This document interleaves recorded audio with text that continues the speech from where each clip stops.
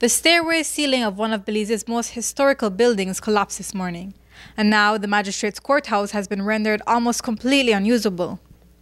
And while the building had already been contending with leaky roofs and mold, Hurricane Lisa amplified the problem, ripping off the roofs and flooding the courtrooms. And according to Chief Magistrate Sharon Fraser, the collapse of the ceiling was just a matter of time. I remember talking to the security saying, oh my goodness, I feel like this dome is going to collapse. It was moving further away from the building. What I'm grateful for is the fact that nobody was around when it collapsed. And then government would have had to be addressing somebody getting hurt as a result of the collapse. The constant rain, the damage itself from Hurricane Lisa, the constant rain now, would have caused us to be where we are today. What is the present position? The present position is that the Chief Justice has given instructions that until a declaration is made as far as the safety of the building, that she doesn't necessarily want anybody in the building. Who did the assessment for this building? I know that there was a structural engineer who came initially. I wasn't a part of that, so I can't speak to that.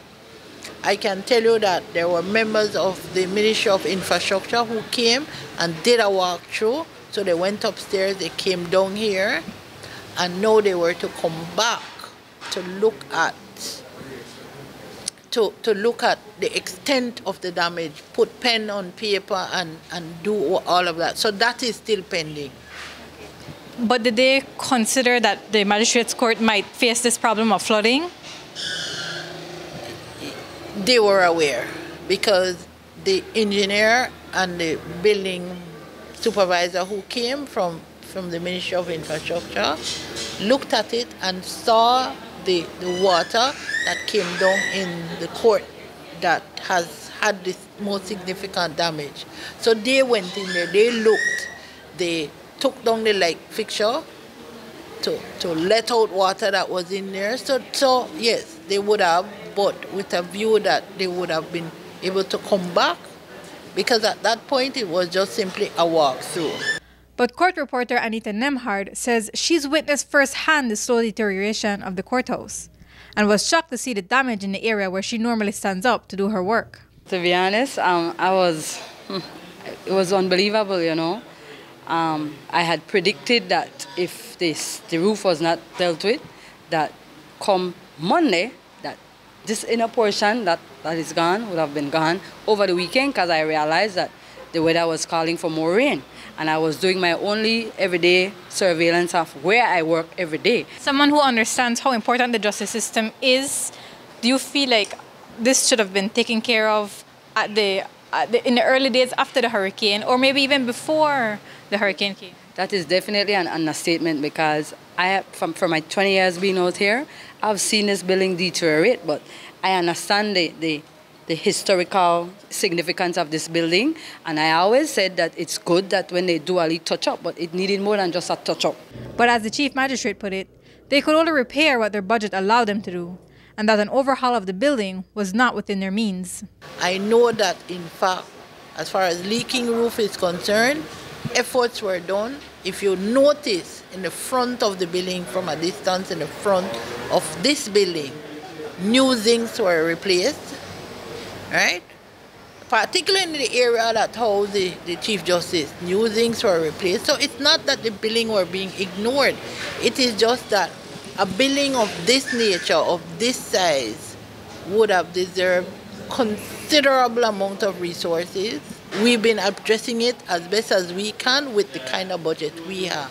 And now, while arraignments were held this morning, trials have been suspended, and the court system is now looking for a temporary home to conduct its business, because, as Fraser said, the ceiling is not a simple fix. I'm hoping that it will be addressed.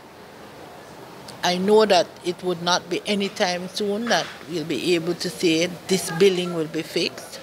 We're hoping to find a temporary home, at very least for the courts that have been affected, and continue serving the public as best as we can. But we know justice delayed is justice denied. So with that said, and with the government knowing the condition of the court even before the hurricane, and especially now that the hurricane passed 3 weeks ago, do you feel, and the CJ had just visited yesterday, do you feel like she should have visited earlier, the government should have moved earlier because of how important this service is to the public? The Chief Justice was aware of the issue of the damages, and I can tell you that the Attorney General was also made aware of the damages, and I know that in fact she had indicated that the Ministry of Infrastructure was to come and do an assessment with how we move forward. This is not just like a home that you can just go and put on new zinc or whatever the case may be. It's a historical building, so even as it relates to simple repairs, one has to go through a whole different process than if it's just an ordinary building. For now, the magistrates using the 4 affected courtrooms will have to rotate use of the rooms that did not sustain damages. And Fraser believes the ceiling on the right-hand portion of the building may collapse before repairs can be done. Courtney Menzies, 7 News.